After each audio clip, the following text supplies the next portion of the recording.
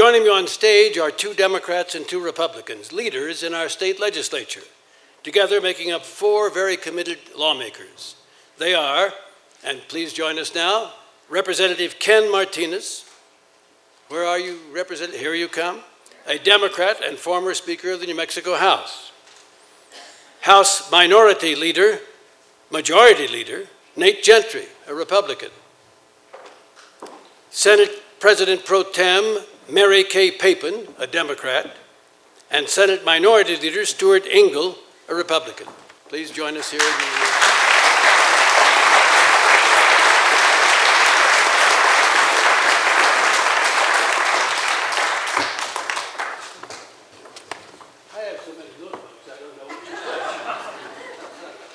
Please take your seats. Well, thank you for joining us tonight. You've just completed a special session, very productive, and in any comparison of the way our state legislature has acted over a good number of years with the present partisan, bitter, deadlocked National Congress, hey, we came out on top by a country mile. So I want to make that point right here. We're not trying to compare you with the deadlock in Washington. When the regular session ended, however, Governor Martinez said that the conclusion represented, and I quote her, a gross failure of leadership. The Las Cruces Sun News editorialized that both parties shared in the blame, in their opinion, and they said that many bills fell victim to what they called the partisanship that dominated the session. That's one point of view. But the question I want to ask each of you to begin with, why couldn't you have gotten your important work done in the regular 60-day session? I'm just going to go down the road. Representative Martinez.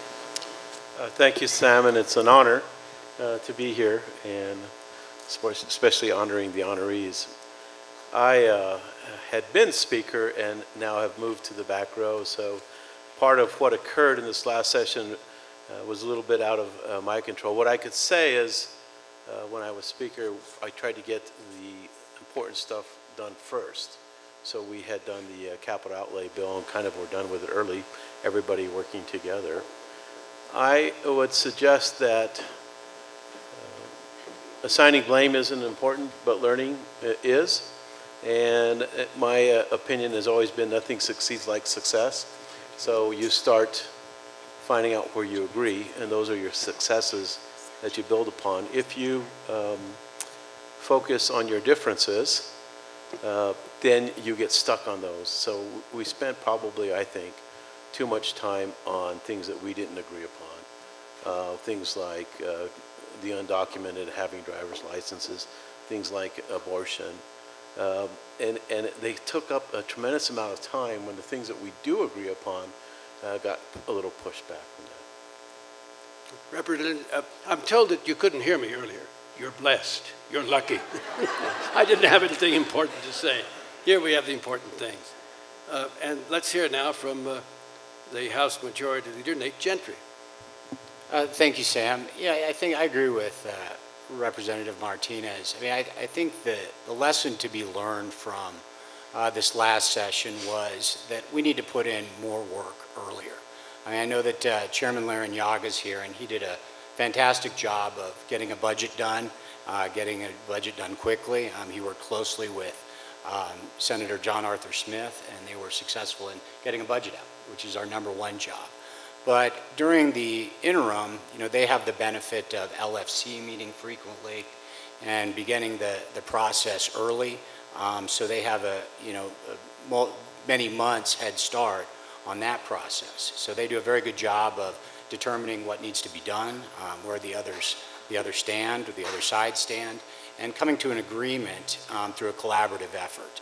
So I think the lesson learned from last session, particularly on the capital outlay bill, was that we need to begin the process earlier, instead of very late in the game and much before, in my mind, the 60-day session. Senator Papen, so far we've heard, I think, if I've heard it correctly, that you just didn't start early enough with important stuff. Is that your view? Sam, yes, I think that is true.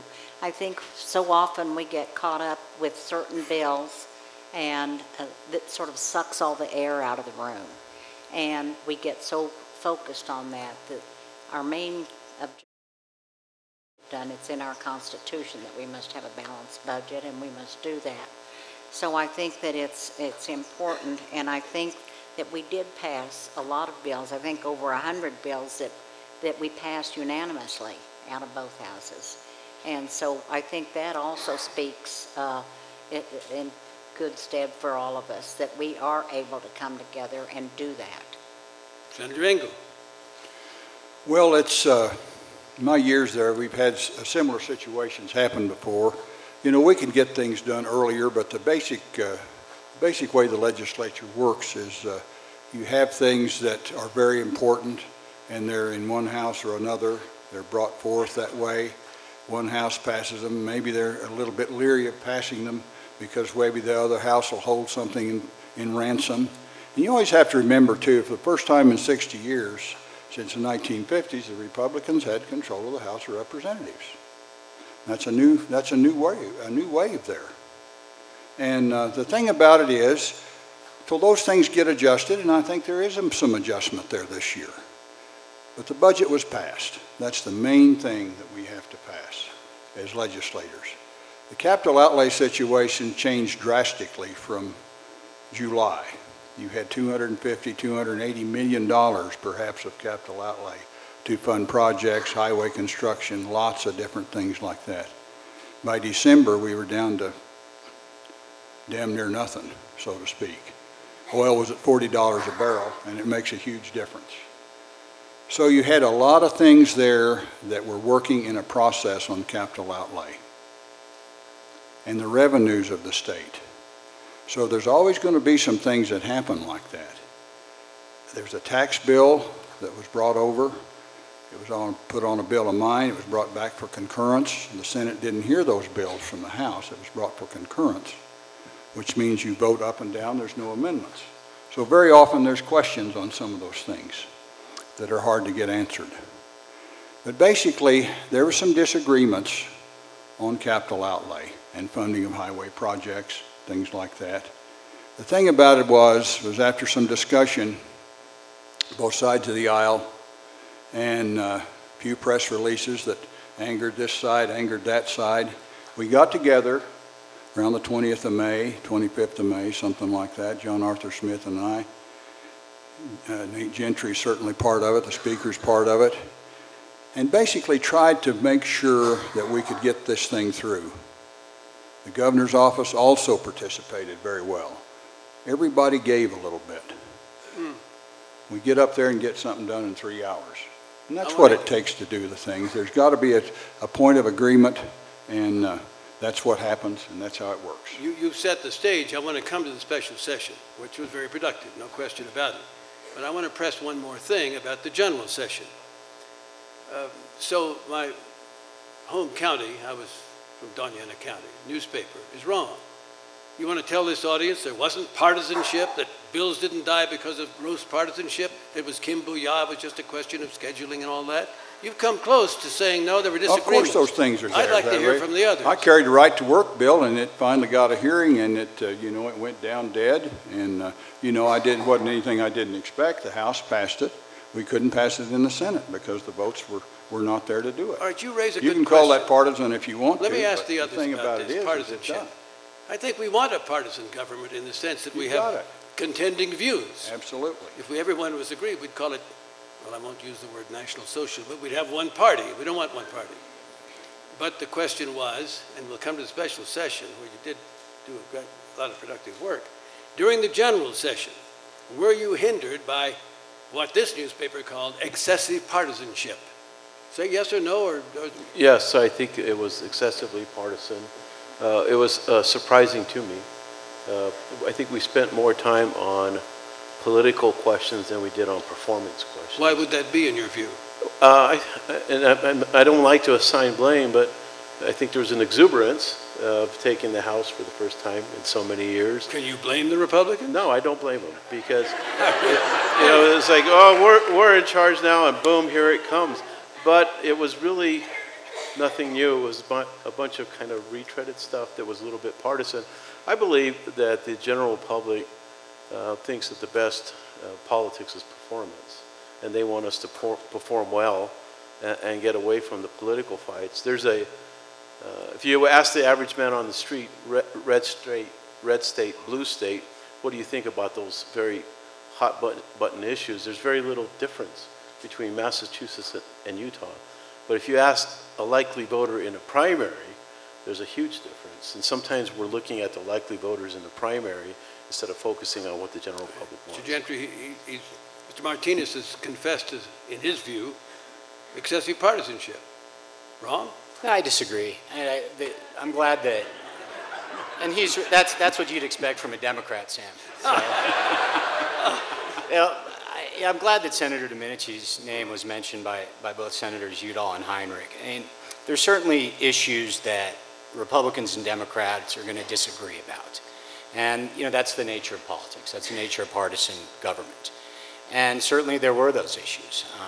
There always have been. There are certain bills that, Republicans have run in the past that have been buried because there's been Democrat control of both chambers. So obviously those bills were now coming to the floor and making it over to the Senate. And they didn't get very far. And, that was no surprise, I think, to anybody. But I think there was not, there did not become a time when there weren't those times that we voted on those issues and then we moved on. And that's something that Senator Domenici was great at. To hear him and Senator Kennedy argue against one another on the floor of the Senate, the other was trying to ruin the country and this is the worst thing ever. But then they would find the thing they could agree on. And they would work on those issues and make those issues happen. And I think there were those issues this year, as there always have been. All right. Senator Papen, write a reply about the Democrats versus what Mr. Ingle said. I think the Senate, we didn't have a change in party leadership in the Senate. We remain the same as we have been for a long, long time. And I think that, there were a few issues that did come up that were very partisan, and I think that's the nature of the beast. But I think in many ways that we were very unified on a lot of things, and I feel very comfortable about that. And I don't think you're going to get away from partisanship when we're talking politics and we're talking passing laws that affect people's lives. I think that's just going to happen. And I think the best way we can do that is if we can come together, if we can sit down and find a common ground, that's what's important.